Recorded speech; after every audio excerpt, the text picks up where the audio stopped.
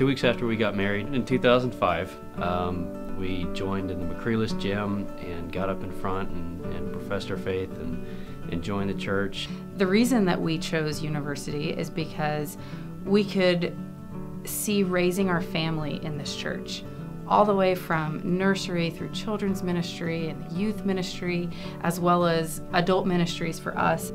But the most amazing things that I see are the day in and day out. That's what makes this church amazing. Not even the big events, but it's the little ones that make a difference.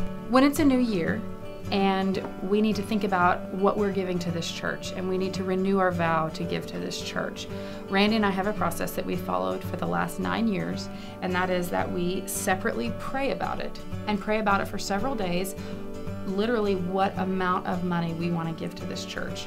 And for 9 years, we came up with the same number independently. And to me, there's no way you can explain that away as anything other than God's intervention and God's clear guidance to what He would have us do. Some years it felt like it was very scary. There was going to be a big hole, and how were we going to fill that hole?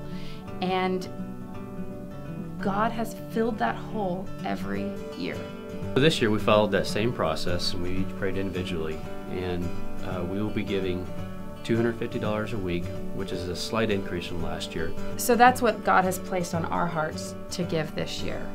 And I just want to encourage each of you, no matter what amount God is placing on your heart to give, it's a step in the right direction. Whether that's 50 cents for every $1,000 you make, whether it's a stretch goal for you this year, whether it's just giving something from a place of giving nothing, I would strongly encourage you to pray about it and to trust God with your income and to trust God that He can fill that hole. Now more than ever, our world needs this church to help make a difference.